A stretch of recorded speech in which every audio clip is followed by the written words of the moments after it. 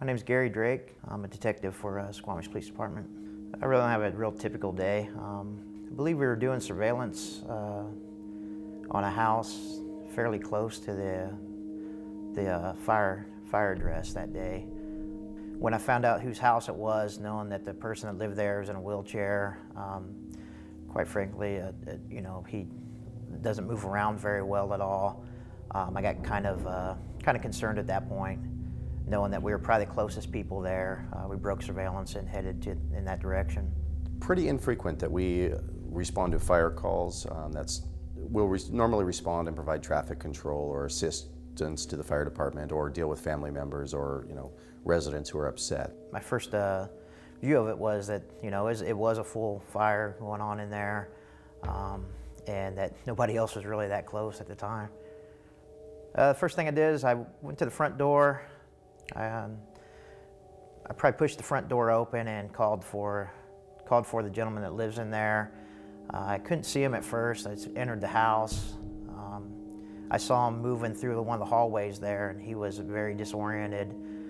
Detective Drake basically picked up the wheelchair and the elder, and for lack of a better word, swiftly and effectively took that entire unit outside of the residence. I could see flames inside there. There was a lot of smoke coming through there. So I didn't know exactly how bad the actual fire was, or where it was centrally located, just because of the smoke. And we absolutely carry fire extinguishers in our units, and I believe that Detective Drake used his, and then was able to get additional fire extinguishers from other responding units and use those effectively in the residence. I could see flames inside there. There was a lot of smoke coming through there.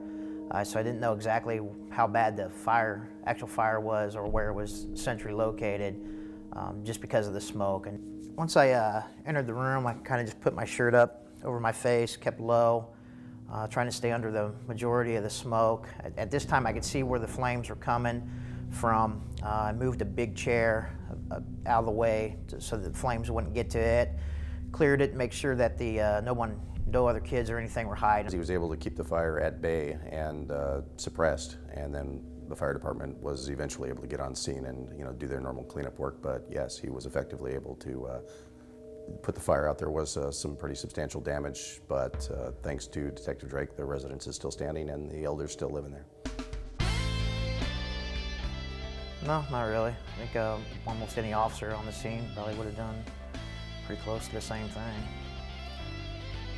The council and the community as a whole were extremely pleased with the actions of Detective Drake in this incident.